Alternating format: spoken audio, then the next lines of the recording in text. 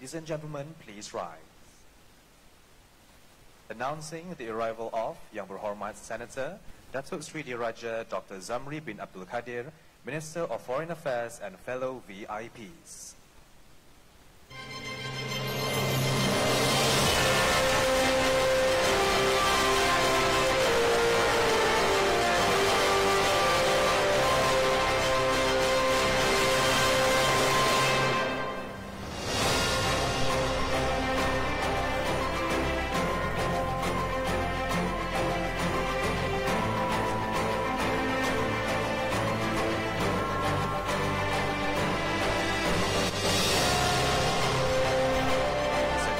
You may be seated.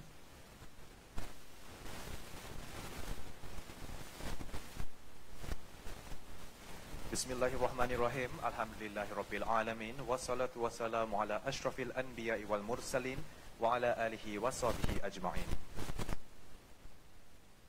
Yang Berhormat Senator Datuk Sri Diraja Dr. Zamri bin Abdul Kadir, Minister of Foreign Affairs.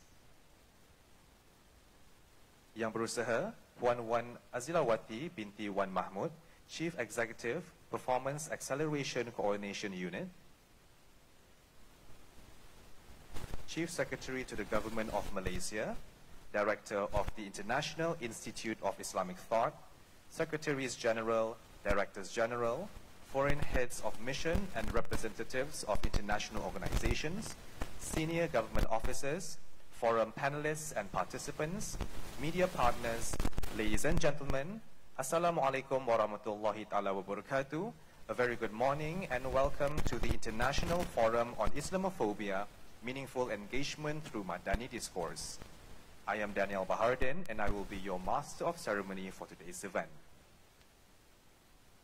Members of the floor, Malaysia is in a unique position to take the lead in championing efforts towards interfaith dialogue and other relevant forms of engagements aimed at reducing Islamophobia and interreligious misunderstandings both in its immediate Asian region as well as internationally.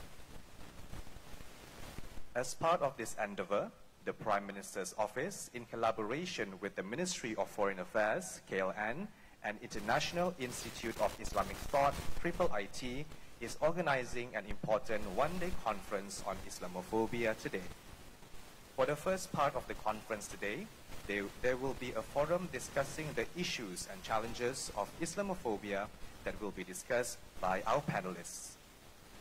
Ladies and gentlemen, before we start our event today, let me invite Al-Fadil Al-Ustaz Izzat Azizi bin Haji Zainal, Johan Tilawah Al-Quran, to recite Surah Al-Hujurat verse 10 to 14.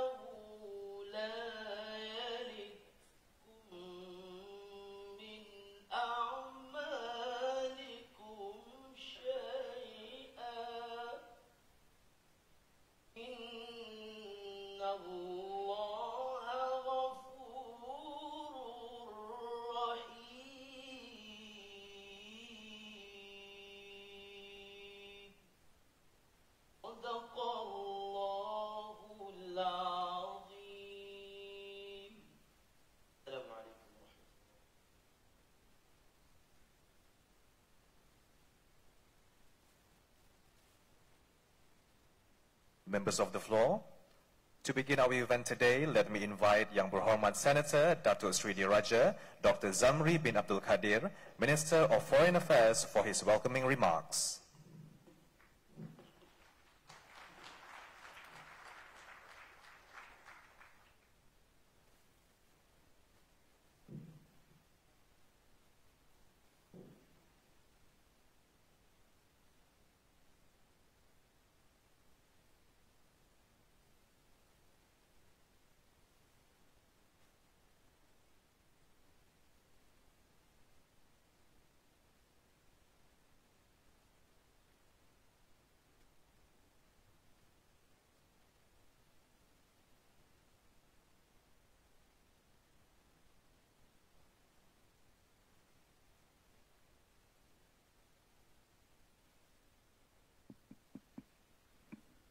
Thank you.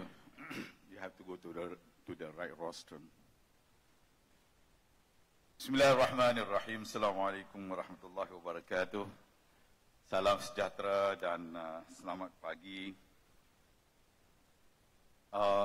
Ladies and gentlemen, being a foreign minister,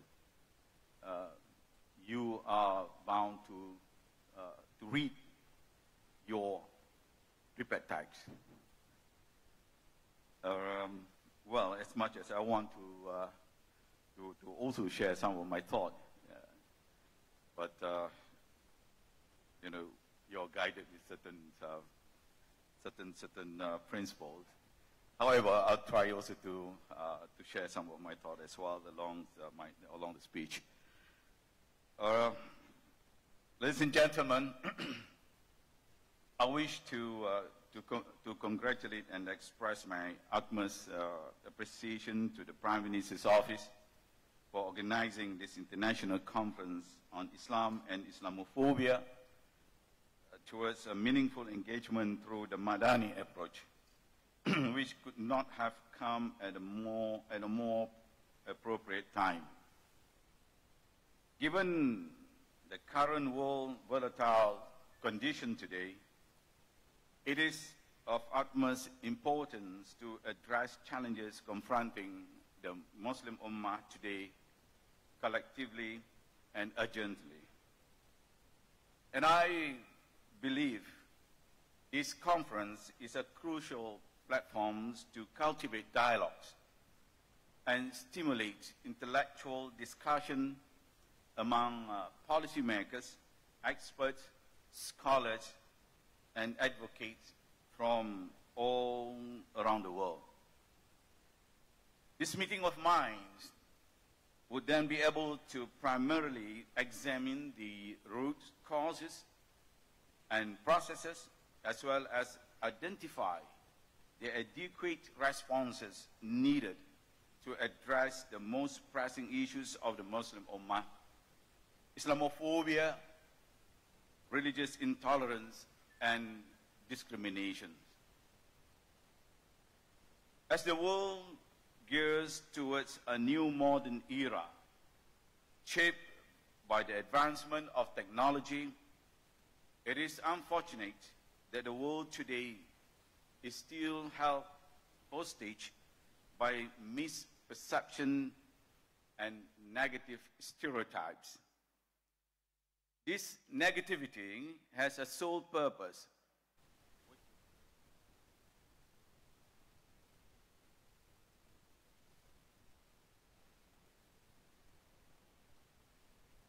quite interesting to see.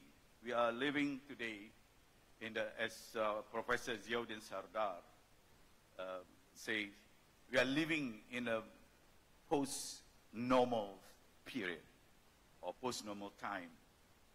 It is a time and period that is characterized by complexities, chaos, and contradictions. Quote him. Complexities is due to everything is connected to everything else. And it's very difficult for us to see any event unfolding before us to a single cause. As we see also in the Islamophobia today, it is already a well-established global trend. As Professor Ziauddin Sardar and his friends Jody Serra and Scott Jordans wrote in their Muslim societies in post-normal time. It becomes a well-established global trend, as I mentioned just now. It's not only happening in America or in EU. It's widespread everywhere. In Myanmar, Australia, India, and the rest of the world. Of late, we are bombarded with various news of Islamophobic acts across the other parts of the world. It is also probably due to the historical and colonial construction to some.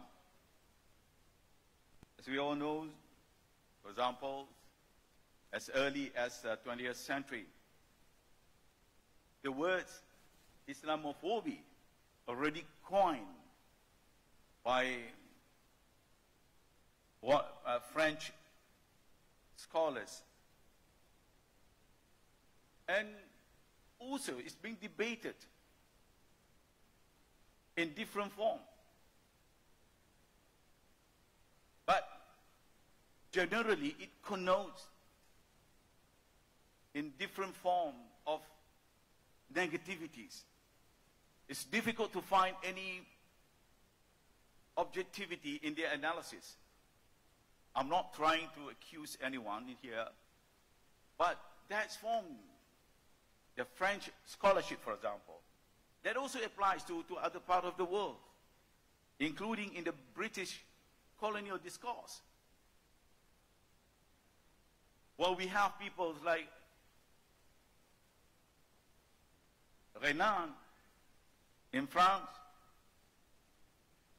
who's been talking about the complexities of Islam and the backwardness of Islam. We also have in our context, in Malaysia, for example, in British Malaya, people like Swettenham,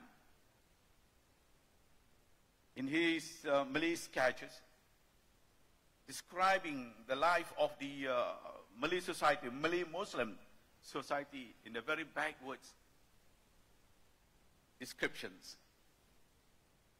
So despite having these colonial constructions, but since the dreadful September 11 incidents, which took place 2 decades ago, the rise of Islamophobia, which is primarily centered on ignorance and bigotry, is alarming. What is more concerning in our time, there are worrying developments and trends that are pushing towards normalizing Islamophobia. There is the rise of the majority in the populist and extreme right spectrum, which often includes a strong anti-Islam component in their discourse. This culminated in hostility and Islamophobic acts towards Muslims. Malaysia is not spared in the wake of Islamophobia. As a predominantly Muslim country, one may hold an assumption that Islamophobia does not exist here. However, its domestic manifestation has emerged. This is evidenced by the arrest and series of charges against several individuals who ridicules the religion of Islam, Muslims, and Islamic figures, especially on social media. Islamophobia has become globalized by a number of factors, including the spread of radical extremist ideologies, the rise of far-right political movement, or now they call alt-right, It's not far right. ALT, alt-right. And the growing prevalence of negative media portrayals of Muslims. These global forces have had a major impact on the way Muslims are seen and treated, even marginalized in many countries throughout the world. In certain countries, these factors have enabled violence against our brothers and sisters. Disturbing occurrences such as the desecration of the Holy Quran in Sweden, the murders of Muslims during the prayers in New Zealand, the anti-Muslim riots in India are nothing but highlighting the detrimental impacts of Islamophobia worldwide. The systemic operations of Muslims also continues unabated.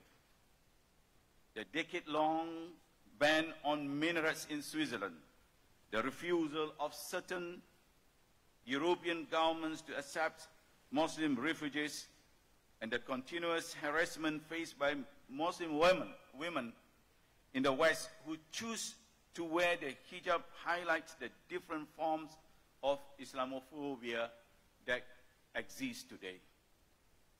Therefore, these examples must be treated as a clear call to action to combat Islamophobia and promote harmonious relations and peaceful coexistence in an otherwise diverse global community. It's now the Qari read very, very important verse. Ya ayuhan nasu inna khalaqnakum min dhakarin wa untha wa ja'alnakum shu'uban wa qabailan lita'arafu inna akramakum indallahi atqakum. How God creates humankind. Yeah? Based on the different religion, different group, different tribes, for them to know each other. That's the basis of the Quranic injunction for us all to practice together. Islamophobia not only affects the life of millions of people, but also erodes the very fabric of society and threatens the values we hold dear as Muslims, and also as human beings. It is my profound belief that sophisticated mechanisms are needed to address the challenges posed by this phenomenon. We cannot merely rely on conventional approaches to combat discrimination and prejudice. Instead, we must be proactive in developing effective strategies for today's landscape. Ladies and gentlemen, we must recognize that Islamophobic acts is not simply a matter of hate or prejudice towards Muslims. It is a flagrant violation of fundamental human rights. When Muslims are discriminated against by the public en masse, it undermines the very principles of pluralism and equality that democratic societies pride themselves upon. It is within this cardinal belief that freedom of expression cannot be equated with freedoms of insult, or freedom to insult, which goes against the universal principle of respect for religions. Furthermore, the right to believe and practice one's religions is also enshrined in international law as a fundamental human right. Muslims should have the right to profess their faith without fearing discrimination, persecutions, and intimidations. If we allow Islamophobia continues unabated, we are complicit in violating these fundamental human rights. We deny our Muslim brothers and sisters the right to express themselves freely and practice their faith without fear of retributions. I strongly believe that Islamophobia leads to tangible economic and social exclusion, limiting the opportunities available to the Muslims Ummah and restricting them from reaching and unleashing their full potential. It is important to note that Islamophobia root causes lies in misinformation. Therefore, it is often linked to broader social and political issues such as xenophobia, racism, and anti-immigrant sentiments that are also fueled by a lack of unbiased information. Addressing these underlying issues is critical in rebuilding tolerance and respect for all walks of life. By doing so, we are fulfilling our duty to uphold the fundamental human rights of all individuals while building a more inclusive and equitable society. Ladies and gentlemen, I'm strongly worried that there is an absence of a strong, united response from the Muslim world to combat Islamophobia. Indeed, the silence that permeates through us is a worrying trend. Together, the Muslim world has a considerable amount of resources at its disposal. However, there is a lack of holistic strategies to mobilize these resources to create actionable change.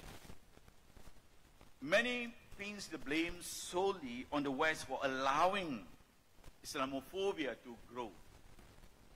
While it is easy to do so, the current poor state of affairs also reflects the current hesitancies of the Muslims Ummah.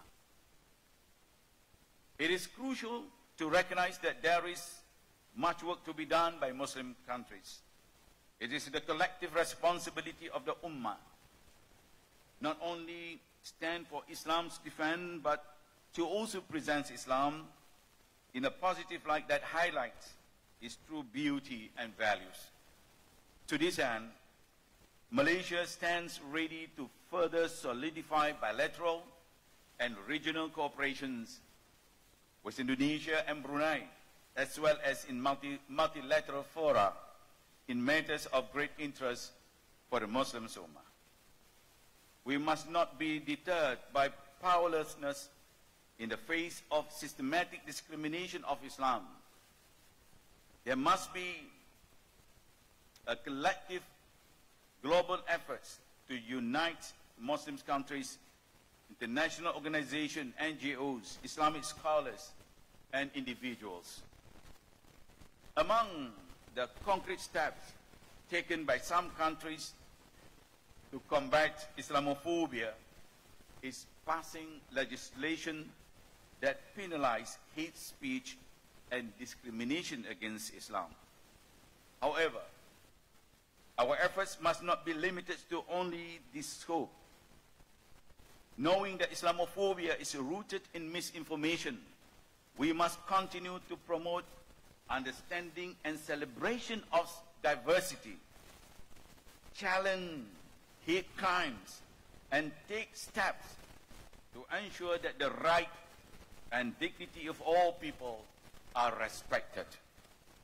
We must also start educating people about the true nature of Islam to ensure that it is not confused with other issues such as terrorism or religious extremism that we are staunchly against.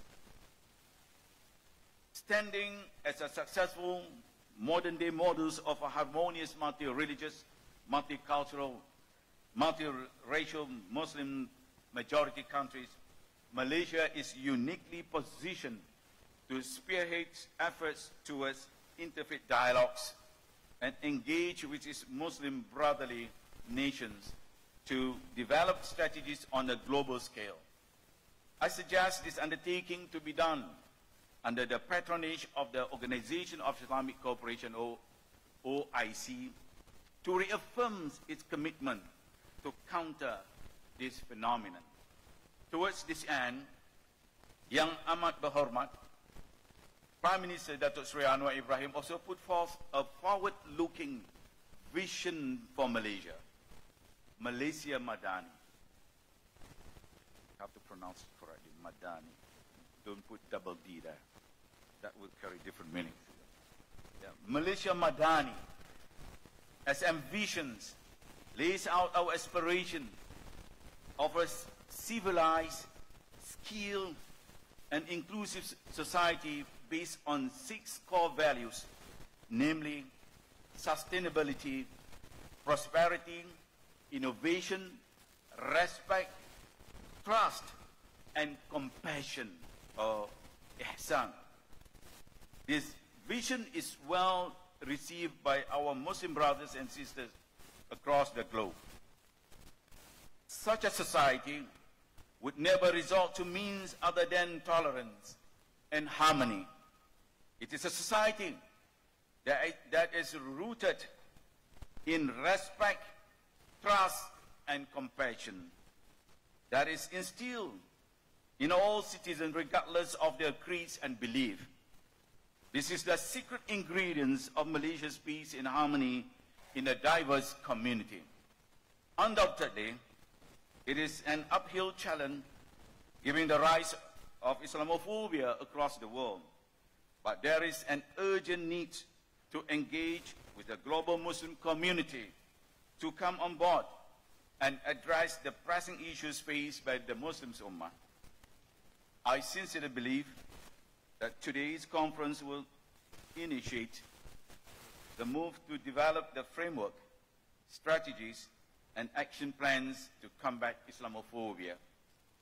Precisely for this very reason, your presence here is no coincidence. Wisma Putra's unwavering commitment to combat Islamophobia on a global levels with other leading actors such as the OIC will remain strong. Based on this mechanism, Malaysia will continue to play a leading role in spearheading Malaysia's Madani agenda in promoting the tenets of Islam and combat Islamophobia at the international fora. Through the values and principles which Malaysia Madani holds, this will restore the trust that Malaysia had among the Muslim Ummah. Islamophobia can only be adequately addressed if all parties work together to fight it.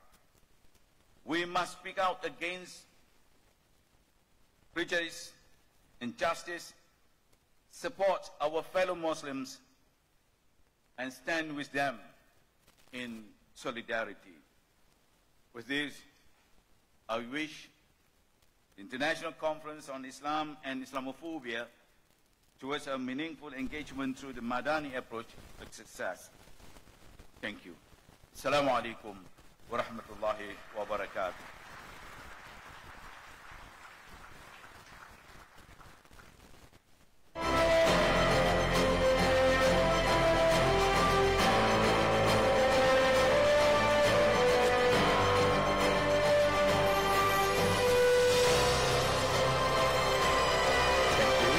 Senator Datuk Seri Raja Dr. Zamri for the welcoming remarks.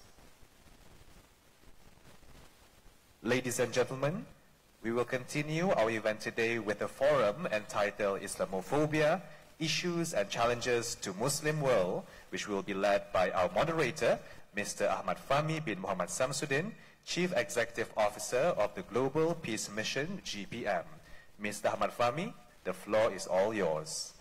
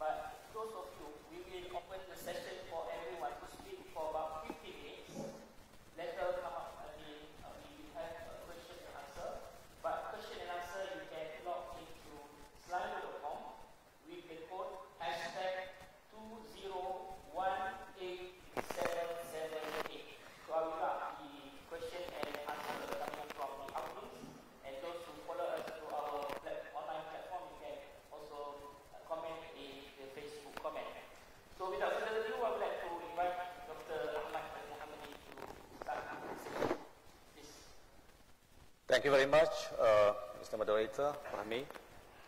Bismillahirrahmanirrahim. Assalamu alaikum wa rahmatullahi wa barakatuh, and a very good morning. First and foremost, I would like to congratulate the Prime Minister's Office, the Ministry of Foreign Affairs, and also the International Institute of Islamic Thought, the IIIT, for organizing or for taking the initiative to organize and host this event this morning. The event, which is known as the International Forum for the Islamophobia Meaningful Engagement through Madani Discourse, and I believe that this initiative reflects our collective concern and also our active role that we need to play in Malaysia's context regarding the issues that touches the heart of billion people around the world, that is Islamophobia. And I'm very grateful and honored to be here this morning with the presence of the distinguished audience and participant this morning, including Datuk Sri Dr. Abdul Qadir, and also other guests from the embassies.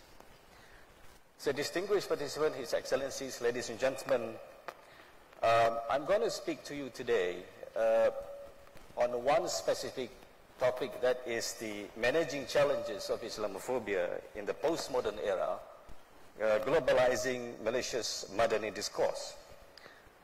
So if we look at in history, the Islamophobia is not a new thing. It has a long history. That is the fear or hatred or prejudice against religion of Islam and Muslim. It is not a mere recent phenomenon. It has been there for many years. In fact, it has been in existence since the beginning or the arrival of Islam. The effort to undermine Islam and the wrong portrayal of the image of Muslim and Islam in the world has started since the beginning of the Prophet's time. And it has continued to evolve, passing through centuries and generations up until today. So when it's happened in this century, it is not something that it is surprising, but it is something that we have to manage and deal with. And today we are living basically in the 21st century, in which the world has become more globalized. And I would say that in today's world, become more connected than ever before. Technologically, we are connected. And the distance also become closer to each other. But it is very unfortunate. We are emotionally distant. We are detached. So the technology that we have today is not sufficient to bring us closer. The purpose of technology, that is to bring us closer, supposedly to bring us closer, to build more understanding, to build more ability to learn from each other, but unfortunately it works against us. And it has not only happened to Muslims. We are talking here this morning about the problem of Islamophobia, which is taking place among the Muslim community. But we also need to remember the problem of Islamophobia is not the only problem that we have today. If you speak to other nations, you speak to Chinese, for example, he's going to say that Islamophobia is not the only problem that we have. We also have similar problem, that is xenophobia, the fear against Chinese. During COVID-19 pandemic, for example, the anti-Asian crimes or the anti-Asian discrimination and also xenophobic narrative in the West is on the rise and has been rising since then. And if you speak to African people, the black people in the United States, in other part of the world, they're going to talk about negrophobia. And if you speak to Russian today, the Russian is going to say that in today's world, in the Ukrainian issue, they also suffered the Russophobia, the fear against Russian, everything related to Russia. So this makes me wonder, or this makes us wonder, what is wrong with the world, because we become globalized. I mean, the whole world turned into a global village, and we become as the word or the phrase say, globalization of the local and localization of the global, to show how connected we are technologically. But emotionally, we are distant. We fail to build connection with others. And because of that, there is a wall of perception built up times and again. And of course, it is also because of other factors as well, which I'm going to mention later. So now, if we look at this, the reality of the world today, we can see that the world become more digital place. This is according to Adam Newman, an Israeli-American billionaire who observed this phenomenon. But we cannot forget about human connection, he said. The world become a more digital place which is technologically connected, but it is not in terms of human connection. So now, as Dr. Zamri mentioned just now, the globalization is not only brings something benefit to us, but also something which can be turned against us. So there is what we call as globalization of Islamophobia these days. As I said earlier, it is not only the globalization of Islamophobia, but globalization of xenophobia in the world today. So in one hand, we have the globalization which brings us closer and nearer and connected in terms of technology, but not in terms of human connection. However, in order to proceed further, I think it is important for us to have a right perspective of looking at this issue. Right perspective means that we need to look at Islamophobia holistically. Because when we read the discourse of Islamophobia, we always come across with certain narrative. So in this discussion, I would like to offer 4 perspectives or angles that we can understand or explore the problem of Islamophobia. The first one is the most popular one. The first perspective is Islamophobia is the Western problem. Islamophobia is a Western problem because it is manufactured by the Western media against Muslim and Islam. I would say to some extent it's true. There are efforts, there are things which is done in the media, and there are also things which is done by the states, what we call as institutionalized Islamophobia, which appear in the form of policy, mass surveillance, for example, or discrimination against certain group, resulting from the immigration of people from the Middle East into Europe, for example. And there is a raising concern in Europe, for example, about the invasion of Muslims in Europe. And you can see this thing happen, for example, in the discourse of people such as the attacks in the Christchurch, New Zealand, by the Brenton Tarrant. If you read the books or the manifesto published by the Brenton Tarrant, that is a great replacement, you can see the similar narrative.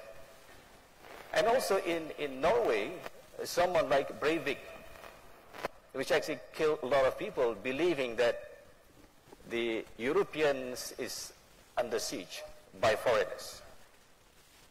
And of course, the role of the media as well is also important in doing this kind of manufacturing certain news which is anti-Muslim messaging.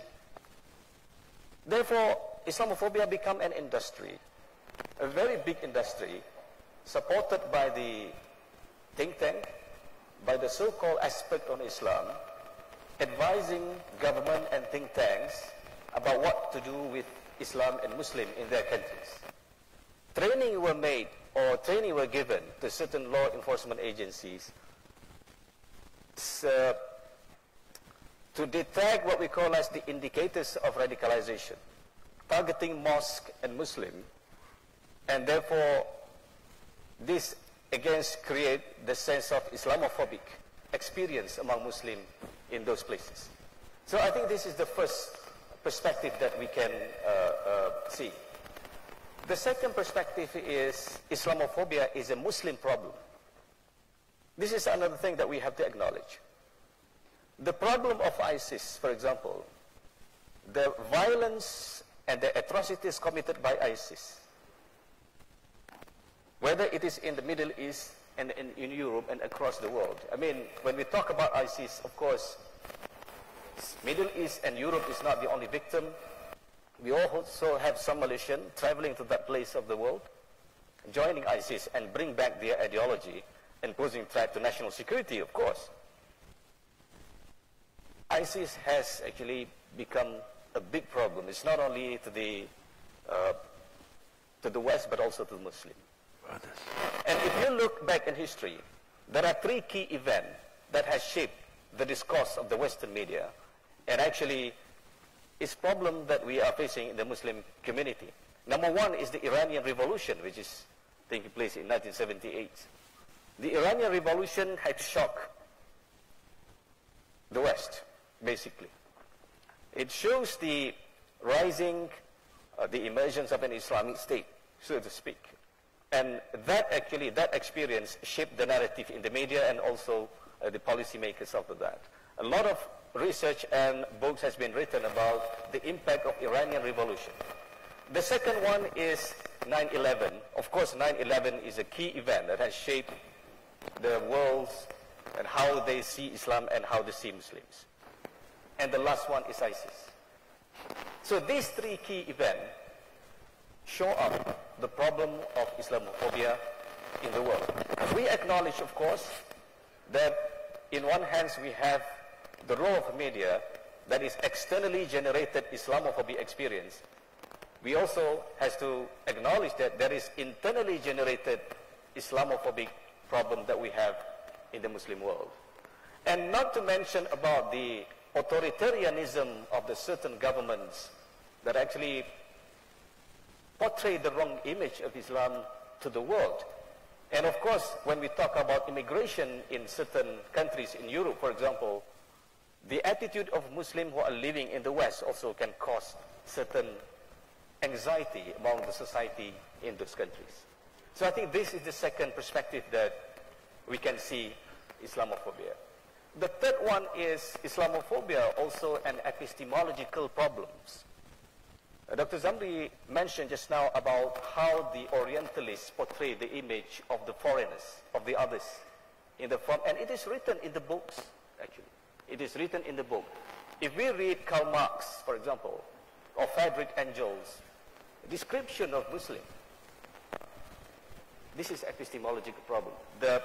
How they portray the image of others in their texts, in their books, in their discourse.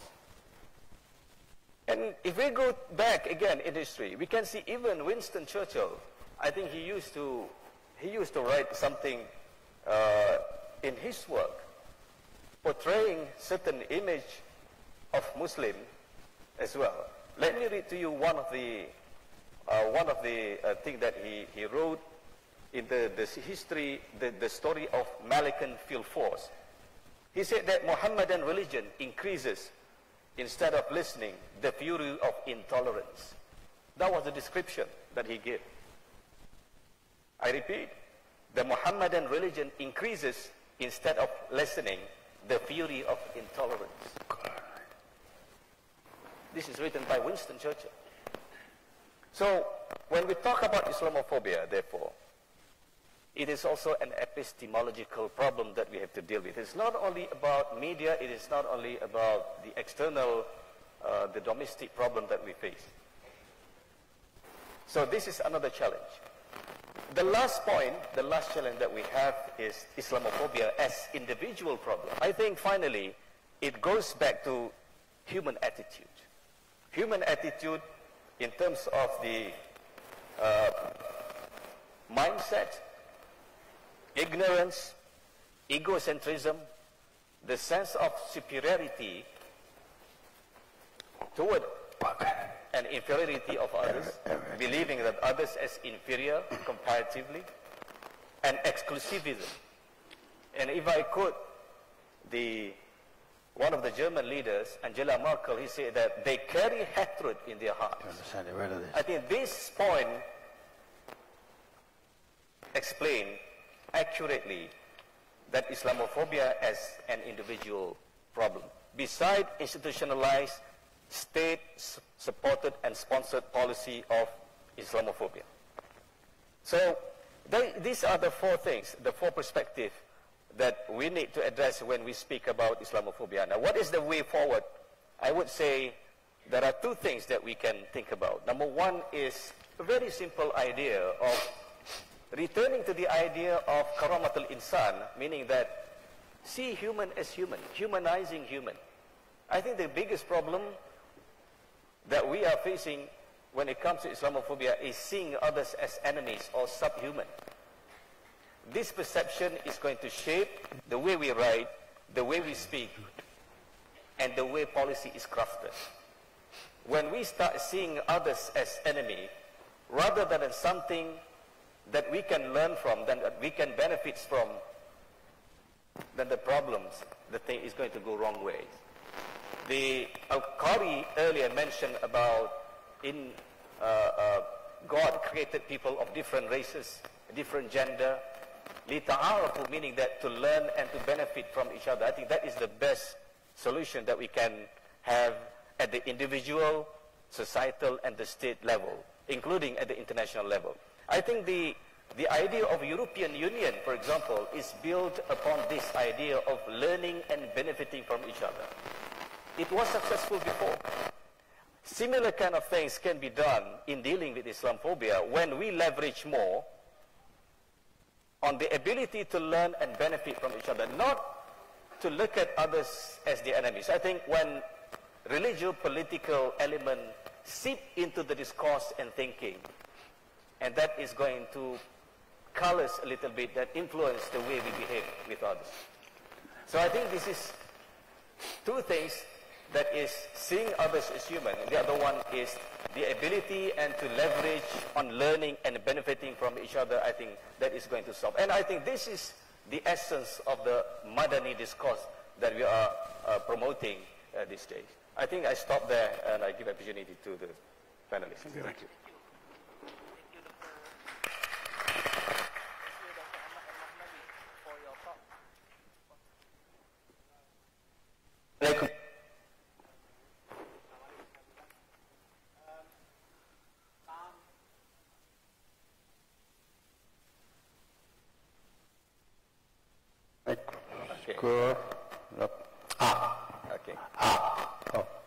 Okay. Islamophobia. The O joins Islam and phobia, the fear of Islam. Who fears Islam and why?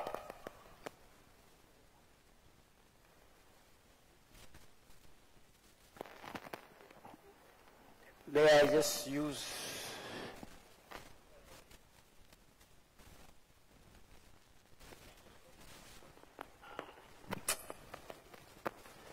okay, that gives me a bit freedom as well. I can shake my hands, but it looks like I can only shake my hands and can't communicate anymore. Hello? Yeah. Okay. Islamophobia. The O connects Islam and phobia, the fear of Islam. So we have to ask, who fears Islam and why?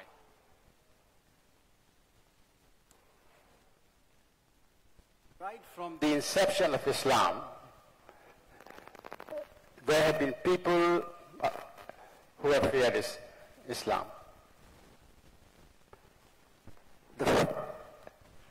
The first challenge that Islam presented to the world was a theological challenge. The theological challenge was very succinctly put. That's right. the theological challenge was very succinctly put by Christians. Basically, what need was there for an Arabian prophet when the Son of God had already died for the salvation of humanity? A very fundamental question from Christian perspective that to this day presents a theological challenge to the Christian world. Some, of course, have accepted, have embraced the challenge and have been involved in debate and dialogue and acceptance, while others haven't accepted. While for others the challenge really is very problematic. There was intellectual challenge right from the beginning of Islam as well. Within 50, 60 years after the death of the Prophet, the Muslim culture and civilization expanded. There was intellectual, boom, scholarship, learning, science were being promoted. So there was this intellectual challenge, and that was an intellectual challenge that Islam presented to Europe as a whole. And then, of course, there was also a, if you like, a military challenge, because Muslim world was expanding, empires were coming and going.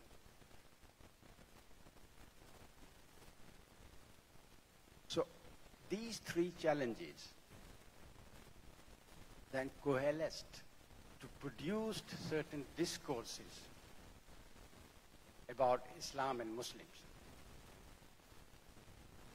So the first theological discourse begins with very early on with John of Damascus, who knew a great deal about Islam because he was an Arab and lived in a Muslim society, but deliberately went out to present a theological construction of Islam which was distorted, which was basically almost paranoid in his representation. That kind of Christian kind of polemics has continued. But then there was the intellectual challenge. How does Europe, how does the West meet the intellectual challenge of Islam? And there a special discourse was constructed, a discourse of knowledge to represent Islam in a specific way. We know that that discourse is nowadays known as Orientalism, and it is normally associated with scholarship and high literature of the West, beginning with 17th, 18th, maybe even 19th century. But in fact, it has a long history. Orientalism doesn't begin in 18th century. It is a much longer history going back to 16th, 15th century. But Orientalism was and developed essentially as a knowledge discourse to represent Islam and Muslims as darker sides of Europe. Now, it is important for us to appreciate that not all Orientalists were engaged in this exercise. Many of the Orientalists genuinely loved Islam. Some even converted. Many made profound contribution to thought and learning about Islam. But the discourse as a whole went out to represent Islam and Muslims as the darker side of Europe. The intellectual challenge proceeds with the emergence of colonization, where now you have to present a justification not just of colonization, but also a representation of the people you're colonizing. And there you have a whole new representation of Muslims as not worthy of governing themselves, lazy. The classic example is The Myth of Lazy Native, a profound book by Sayyid Hussain al-Attas that I recommend everybody, that I expect everybody here to have read, but if you have not read, you should have read it by now. Go out and buy it, which actually shows, I mean, it's, of course, it's about Malays in Malaysia, but in fact, the thesis is general, that almost all non-Western cultures, whether it was Indians or Africans or Arabs who were colonized were actually represented within the colonial literature as inferior, people who needed to be civilized, and so on and so forth. Now, up to now, we can regard all this, if you like, as essentially as a segment of xenophobia and racism, right? Which was limited to certain segments of European society. For example, in the 18th and 19th century, the masses knew very little about Islam and cared even less, right? There was no real, if you like, Islamophobia amongst the masses. Now, this is true even up to the 50s and the 60s. So when I was growing up in England as a young boy, there was a lot of racism, but there was no such thing as Islamophobia. Basically, during my youth and university days, the Muslims in the United Kingdom were regarded as very law-abiding and model citizens. And this is true till 1989 with the publication of the Satanic Verses. When the Satanic Verses was published, for the first time, the Muslims came out on the street and said, okay, we are very law-abiding and very wonderful folks, but there are certain things we do not like, and we are going to object to them. And that's where, in fact, the whole dynamic shifts. And while kind of, if you like, the representation of Islam was limited to certain segments of society, now it becomes a popular culture, a question of popular culture. Because what the Rushdie affair did was to some extent legitimize the kind of representation of Islam as against freedom of expression, as oppressive people, Muslims as oppressive people, Muslims who cannot tolerate Muslims as people who cannot show tolerance of any kind, etc., etc. It actually all that seeped in popular consciousness. And that's where the big change takes place. And we see the first seeds of Islamophobia here seen as a general fear of Islam throughout society emerge. And then, of course, it begins to solidify it with 9/11, as well as pointed out earlier on, but also certain other things beginning to happen.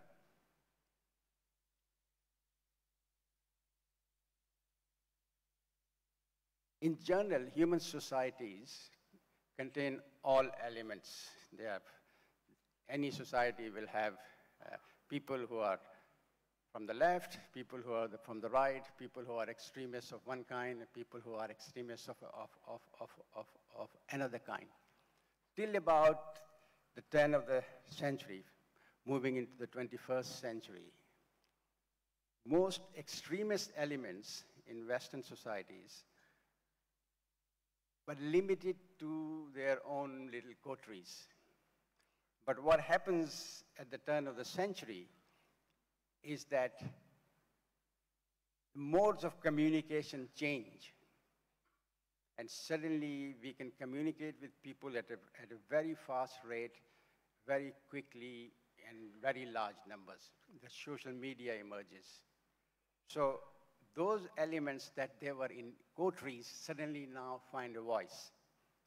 So you see all those suppressed elements of the right in the West emerge in the foreground. So now, if you just step back and look at Europe, for example, you can see that almost 1/3 of France supports a fascist nationalist party, that a fascist party is almost in power in Italy. The fascist parties, extreme right parties, are in power in Hungary, Poland,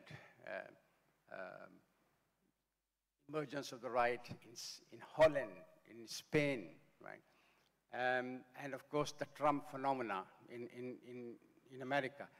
These are all actually products of how social media has enabled some certain voices to come to the fore and be multiplied. And of course, extreme right fears everything that is not of its own. And therefore, the easiest targets are the foreigners and Muslims, so they've perpetuated Islamophobia. So what we have now is a kind of discourse that was limited to structures of knowledge, to knowledge production, and to certain foreign policies and elites, now becomes a mass phenomena. So in a sense, what we have now is an industry that promotes Islamophobia. Islamophobia is not just a discourse, it's an industry, right? It's a manufactured reality, something that is manufactured daily and distributed en masse. And that's something that has never happened in history. So Islamophobia, the contemporary Islamophobia, is a far bigger phenomena than anything that existed, for example, during the long periods of the Crusade Wars, 3 Crusades.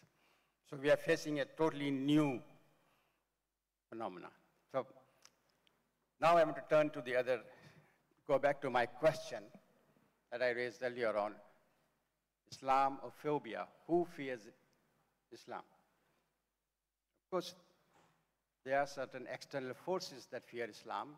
They fear Islam for theological, intellectual, physical, and other reasons.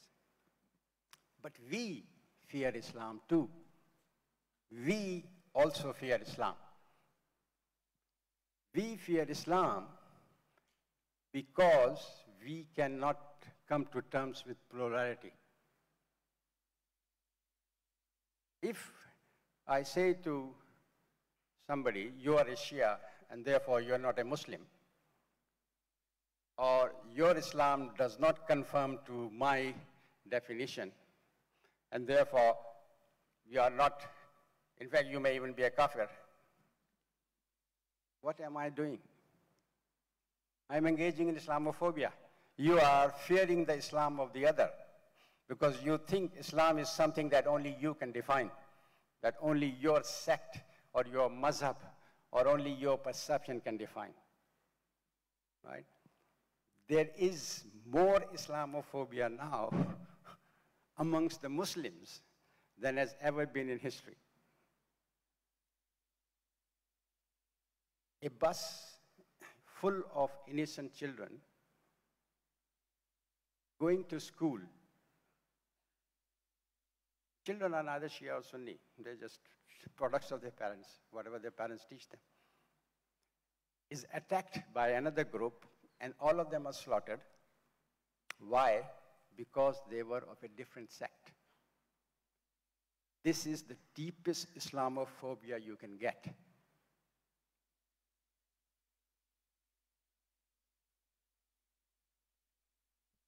If you just look at the Muslim world as it is, we heard from the Qari, Surah Al-Hujurat, you, the Muslims, are a brother. We are a brotherhood and a sisterhood. Brothers and sisters do not turn around and say, you are inferior to me because your aqidah is different from me. That's Islamophobia.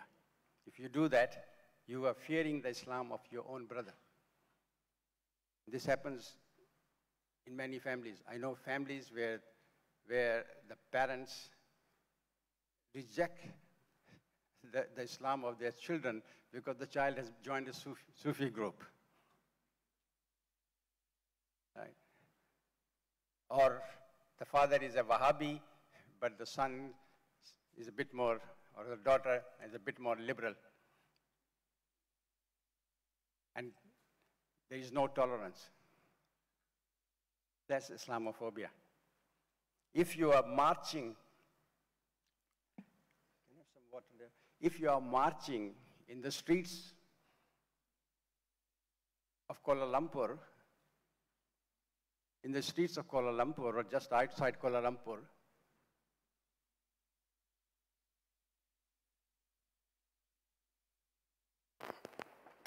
in the streets of Kuala Lumpur, waving swords, right? Waving swords and other kind of prehistoric weapons. What are you saying? You're creating fear of Islam. That is Islamophobia. There's more Islamophobia among certain Islamic groups in Malaysia than there's Islamophobia amongst the races in England, where I come from. So we need to think of Islamophobia in a much broader sense. It's not something that is an external problem, but it's also, as was pointed out earlier, an internal problem. Okay, how do we deal with this in terms of the Madani discourse? Or, let me use the English term, script. Now, many of the elements of the script have very deep root in Islamic thought and Islamic concepts. You take the first word of script, sustainability. Now we think that sustainability is something that the West has invented, or now that we are forced to talk about sustainability because of climate change and all that. But sustainability has a deep history in Islamic thought, very deep in Islamic thought. We'll give you a little hadith. The Prophet observes somebody performing wudu, and he says to him, why so much waste of water? And the person who's performing wudu says, oh Prophet, but I am doing wudu. The Prophet says, you can waste water even in doing wudu. What could be more sustainable than that? See, the notion of sustainability is this. When we build cities like Fez, Istanbul, Lahore, great cities, we always build them around the river, right? You look at Fez, it takes water from the river, supplies water to the city, and dumps it outside the down so that there's no pollution. It has a wall, not because it's for defense, but because of the notion of carrying capacity. The river can only look after so many people. So they built a wall so that the city does not grow beyond certain limit, so that the whole environment does not become unsustainable. We built harams and the haram zones, which were outside cities where you were not allowed to hunt or kill wildlife because of the environmental consideration. That's sustainability, right? We did not allow certain things to happen around wells, so the water in the wells is protected and it's not polluted or poisoned. That's sustainability. The notion of sustainability has a very long history. Similarly, if you look at other elements of script, care and compassion, that's what Islam is all about. You know, look at the Quran. You know, again and again, look after the orphans. Look after the orphans. Just count the verses where the Quran urges you to look after the orphans. That's care and compassion. Respect. Respect the other. If we have created you, you know, as nations and tribes, the verse tells you to respect the other. Respect the interpretation of the other. A Shia or a Wahhabi or somebody else is not a lesser Muslim than you because his interpretation is different. If you regard the Quran as eternal text, which we do as Muslims, then it will have numerous interpretations, and will have different interpretations throughout history. That's the nature of an eternal text, otherwise it cannot be eternal. Therefore, we need to respect the interpretations of the other. We have to respect their views. We have to build trust amongst each other, in a sense. So the script discourse actually offers a solution to Islamophobia, and it begins by looking at ourselves first. Let us understand what Islamophobia is all about. Who fears Islam? That's the fundamental question. Thank you very much.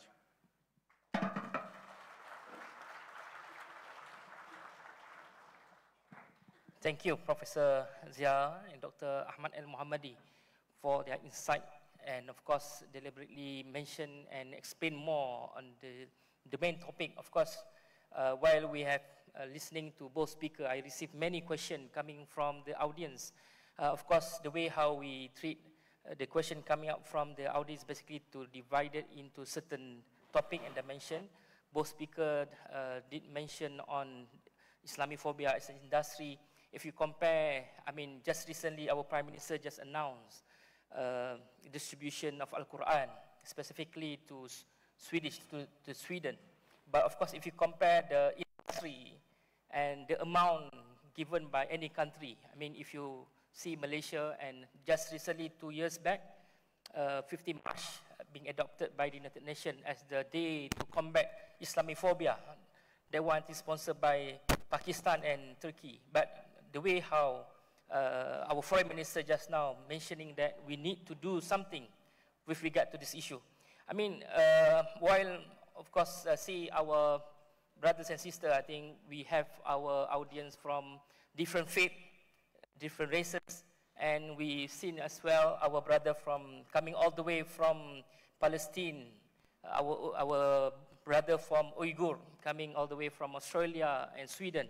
So basically, how you do address the minority issue, because somehow you did mention on the problem with regard to the Muslim minority in the majority Muslim country, but at the same time, how do you deal with those who now in minority Muslim country? So basically, maybe Brother Ahmad will address first.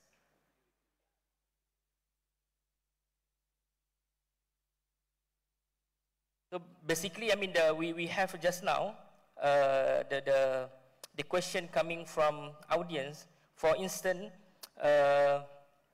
talking about Islamophobia among Muslim, how do basically react strongly on Islamophobia in West while they turn a blind eye on Uyghur being a target of Islamophobia. And at the same time, our brother also want to see how we can solve the issue pertaining to the Muslim minority at the Muslim minority countries. Yeah.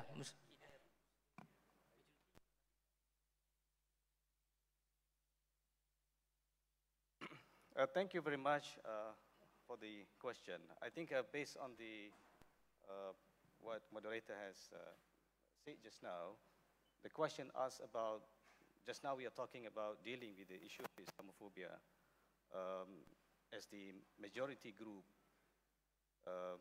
and then their perception by others. And the question is how we are dealing with the Muslim minority and the non-Muslim majority. Is that correct? Just like in the West. Number one, I would say we acknowledge the problem of Islamophobia that exists in the Muslim minority countries. For example, in Europe, in the United States, and other countries as well. We have to understand, I think, first of all, the local context where the problem is. Because the problem, for example, in the United States and the problem in Europe, perhaps, even though it's similar in the form of Islamophobia, xenophobia experiences, but the root cause is different. In Europe, perhaps it's something to do with the immigrations of people from there to European countries. And of course, when you talk about immigration, it's not something new. It's happened even before. But only recently, when the conflict is taking place in the Middle East and more people arrive in Europe, and this actually caused certain kind of perception and anxiety among the local people. It's happened because of the Muslims as well. Actually, they have, as I said, one of the problem, the way that we look at it is the individual problems. So what kind of attitude that these immigrants brings together with them whenever they are living in the country like that, in Europe, for example. I think there are certain things need to be done as well within the Muslim community who are living overseas. And one of the things perhaps we should educate them on the fiqh minority, fiqh aqalliyat, for example, surviving or living in the Muslim minority countries, which requires certain degree of mutual respectability, respecting the local cultures, respecting the local laws, for example, need to be informed to those immigrants. And there are certain sensitivities also need to be, that we have to make them understand about certain sensitivities and certain things that they can and they cannot do whenever they are living in that kind of environment. Similarly, in the context where we have similar cases, for example, in the Muslim majority country, but we also have a minority group, for example, Shia, in the context of Malaysia, for example. How do we deal with this problem? Because, of course, there are some voices who says that Islamophobia not only happen between two groups of community, between Muslim and non-Muslim. It is also has happened intra-communities, meaning that within the Muslim community themselves. How are we going to deal with this? Again, I think it's a similar principle. We need to understand the sensitivity of the place of the people that you are living in. I mean, in the context of the Shia and Sunni in Malaysia, for example. The follower of Shia, the Shia community need to understand this is the Sunni state. Just like we recognize Iran as the Shia state, the Shia also need to recognize this is the Sunni state, and we have to understand the sensitivity of each state. This is how we build trust, this is how we build respect.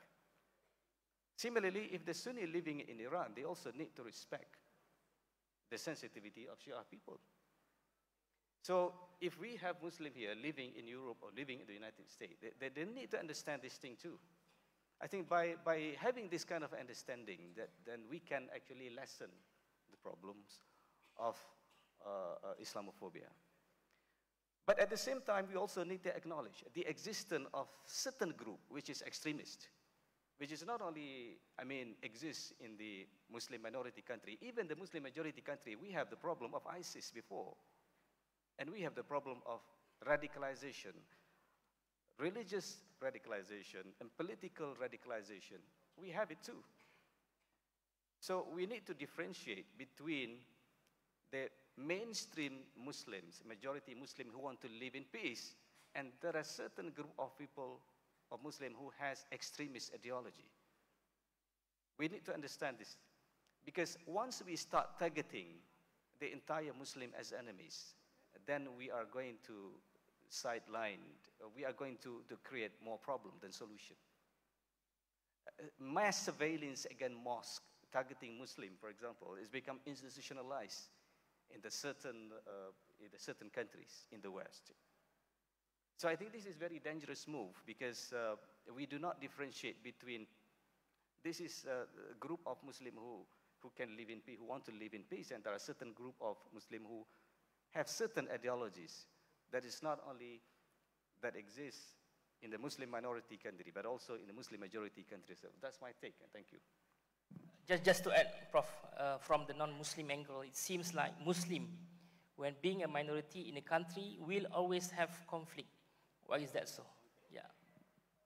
Being a minority. Okay. So first of all, the question of Muslim minority Muslims living in, say, in Europe, in a majority non-Muslim country. There's a short-term solution and there's a long-term solution. The short-term solution is get involved in politics. Simple as that. Get involved in politics and get the laws changed. We in England, for example, worked very, very hard to introduce Equality Act 2010, and I was a commissioner for Equality and Human Rights and Equality Commission for 6 years working on this. And we introduced certain legislations which banned religious hatred and denigration of the of certain communities and so on and so forth. So first, get involved politically, change the laws, fight to change the laws, become, if possible, become ministers and lawmakers yourself. Yeah, that means get educated, get involved, don't isolate yourself, don't think you as Muslim must exist in a ghetto, culture, intellectual or whatever. Get involved, get engaged, change society. One. There's a longer term solution, and that's we need to think about. And it's to do with the power of definitions. How do we define things? And what we need to do as enlightened Muslims is to change definitions, which is a epistemological question as well. Consider this. What do I mean by power of definitions? Consider this. A woman, let's say a white European woman, wearing a Louis Vuitton scarf, is walking down the street, in the streets of Paris. People looking at her say, well, this is height of civilization, how chic, how fashionable. Now, take the same scarf, put it on a Muslim woman, not so white, maybe slightly darker, walking on the streets of Paris. What do people think? Threat to civilization. Because that Louis Vuitton scarf now becomes a hijab. And by definition, it's a threat to. This is an epistemological question. You need to change the definition of what is freedom. What signifies freedom? You need to change the definition of what is human rights. What qualifies, who qualifies as human and who does not qualify as human. Because we are all human. You need to change the definition of who deserves respect and who doesn't deserve respect. We all deserve respect, no matter who we are. These are epistemological questions. And of course, epistemological questions are also connected to power. This is power of knowledge. We have to redefine certain aspects of knowledge, because knowledge, as we see it today, is very much in a Western construction. These are Western epistemologies that come with certain definitions that are biased towards the West. And we have to redefine that. We have to rethink. And this is the innovation component of script. We need to rethink and re-innovate what knowledge is all about. What classifies as civilization? What classifies, as dignity? How do we define respect? And that's a very long-term question. So, get involved in politics, get involved in knowledge. Become highly cultured, sophisticated, and brilliant. That's your solution. Thank you, Prof. Another, perhaps, will be our last session before both panelists will conclude the discussion. What role do Malaysian government play in promoting tolerance and respect among different communities? And perhaps from the Madinah Constitution, which cater multi-faith and multi-race, what the lesson can be implemented in terms of Malaysia as a cosmopolitan in nature, so that can be a model to other countries? Yes, I agree that number one, Malaysia can play the role in this countering Islamophobia. That's number one. And I think that's the forum that we have today is actually a testimony to this kind of commitment to counter Islamophobia. And I think it can be done even more, not just only organizing a conference and workshop like this. The second point I would like to mention is Malaysia by nature and politically, if you look at it from the political and social perspective, is a multiracial society. And we've been living in peace. I mean, we can choose the path of war, just like some countries. I mean, whenever they have a multi-ethnic group, we can choose to go to war or we can choose the way to peace. And I think because of the wisdom of the previous leaders, we choose the path of peace. And we try to build a kind of system that we can live together. I would say, of course, it is not a perfect system. It has some flaws, it's in shortcoming, definitely. But still, we can actually live together, and we can build a country together. And I think many countries actually adopted similar kind of ways of making diversity as a source of strength rather than the source of conflict. Definitely, we can choose. We can choose diversity as a source of conflict, but we also can choose diversity and multi-ethnic, religious, cultural diversity as a source of strength as well. And I think this is how we can leverage. One of the ways that we practice in Malaysia is through a dialogue and discussion rather than going to the street and demonstrate. We do sometimes demonstrate, yes, but most of the time, whenever we have certain dispute and certain problems, it is done through discussion and dialogue and civil discourse. I think this kind of culture needs to be trickled downwards. Whenever we have certain issues, and sometimes it is pressing issues. Of course, for those countries who has, they say that we are going to use a legal approach to deal with it. You can actually. Let me tell you. We have a problem of radicalization in this country. Police arrested a lot of people from 2013 until 2020. More than 500 people were arrested for terrorism charges. That statistic shows our approach in dealing with this. That is a legal approach. Using laws to detain individuals, investigate the person, charge them in court, but do you think that's the only way to deal with it? No, you have to remember, you arrest people with certain ideologies, you put them in prison for quite some time, you're going to release them. Don't actually deal with the ideological aspect of them, they're going to go back to their society and going to spread their ideology again. The problem's unsolved. We need just more than just having a legal approach. But I call this a judicious approach. We need wisdom to deal with this problem. So it is not just like we solve this one problem and we create bigger problem or more problem. So certain needs to be done before we decide on certain policies. So these are the style of thinking and approach in Malaysia. I admit, however, there are certain weaknesses and shortcomings we have in our political system, regardless of laws and policies and so on and so forth. But at least maintaining certain degree of stability is very important. And I think if we talk about security and also the problem of this nature, such as Islamophobia, the intelligence and security component is very important. But we also need to include public engagement and long-term strategy, which include education and building trust and so on and so forth. This is the wisdom that we can actually learn from Malaysia, and I think that we can actually share this experience with other countries as well. I would like to mention one last point. My work is actually dealing with counterterrorism.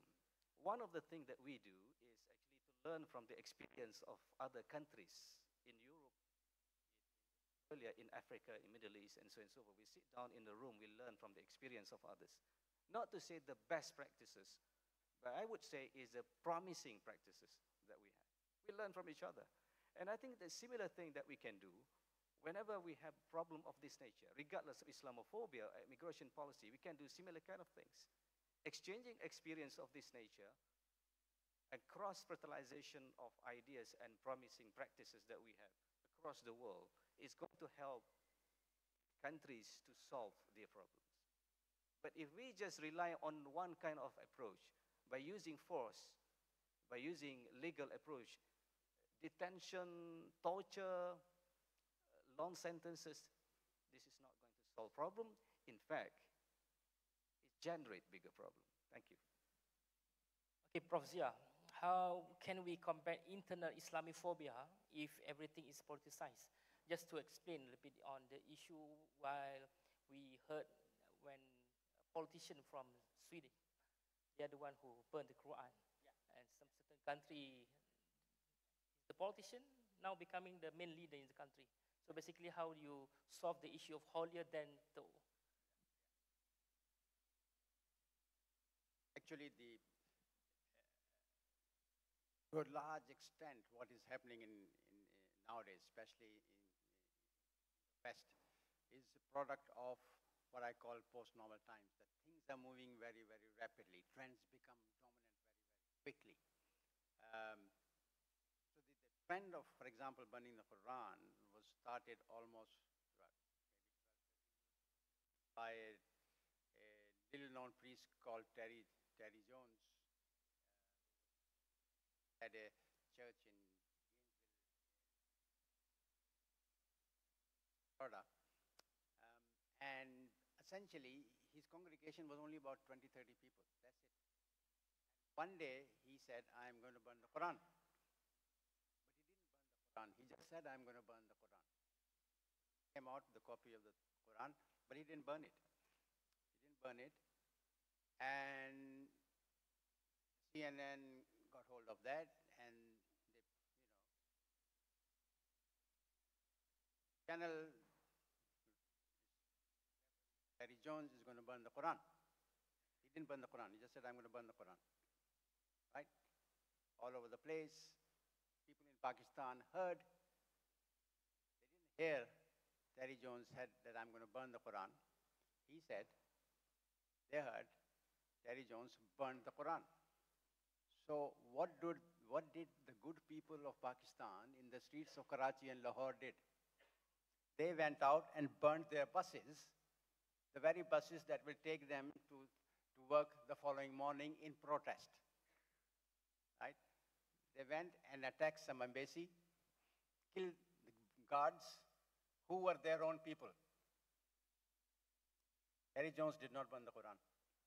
Hillary Clinton, who was then Secretary of State, rang him up and pleaded with him, and he said yes. But after that, number of the Qurans were burned.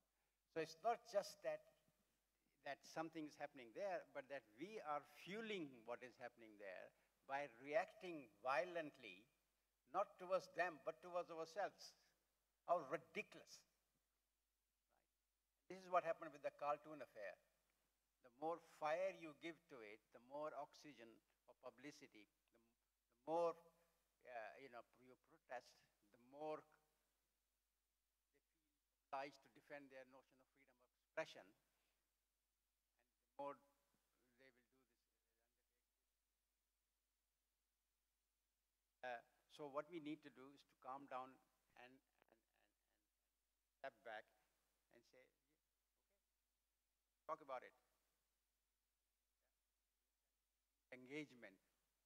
Now, it is true that once things become politicized, they're more difficult to handle, and we can't take politics out of every issue. But we do need to learn to approach these complex issues in a complex way, because many of these complex issues do not have a simple solution. We actually have to think more creatively about these, in a sense, and develop different solutions depending on the context. So in this particular case, right, I mean, Sweden is a very good example. When I was growing up, Sweden was said to be a model socialist society of tolerance, love, all this. Today, this is all bullshit. Sweden is not a tolerant society. It's a nasty piece of work, right? And this has all happened in 20 years. Right? And now we have a person who's leading it. So in a sense, this is happening not just in Sweden. There's a fascist government in power in India. Right? There's a fascist government in power in Myanmar. And look at what they have done to the Muslim Rohingyas. You must not forget what's happening in China with Uyghur Muslims, right, where an entire culture and religion is being decimated, right, in a It's not just a Swedish problem.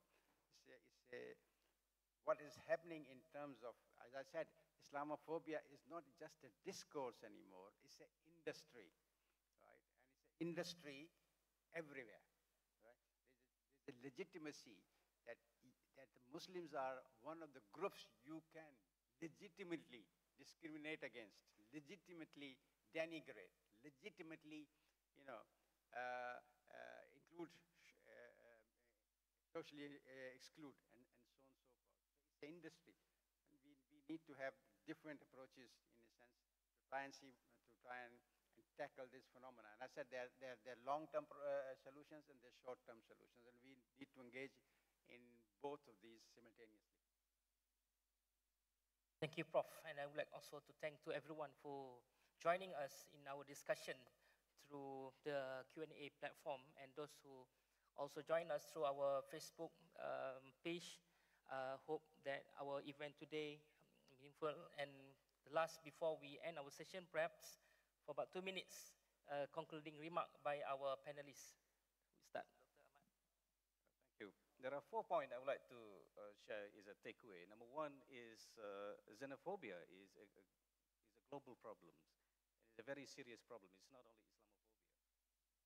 So today we are talking about Islamophobia, but I think it is bigger than this. It's bigger than just Islamophobia. Xenophobia, actually, if you look at closely, it's not only happened to Muslims, but also to other nations. The second one is it's going to be, Islamophobia is going to create more conflict.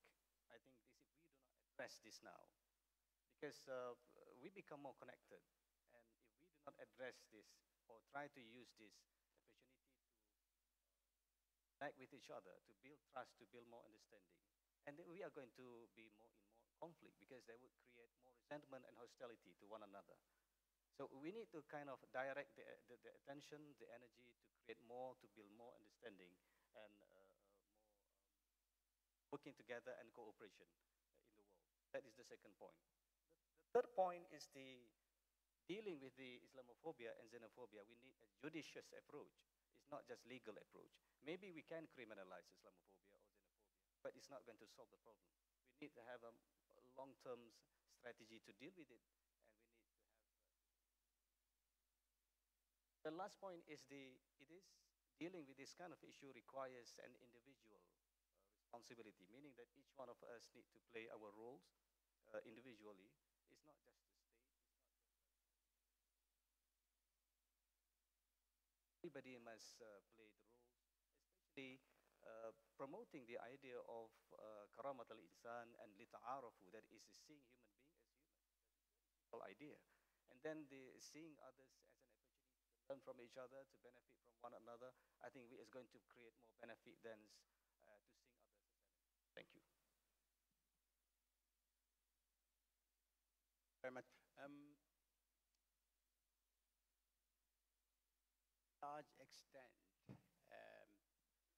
up to about 20, 30 years,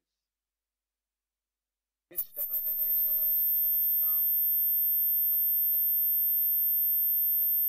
Orientalism, for example, was essentially an academic exercise. Right? Even the colonial encounter, representation of Muslims and Islam during that period was limited to administrators, travelers, certain fiction writers. What has happened now, the last 20, 30 years, that representation of Islam has spread and become part of popular culture. So it has become a mass problem. It's not just a problem in certain circles. It's not just a scholarly problem.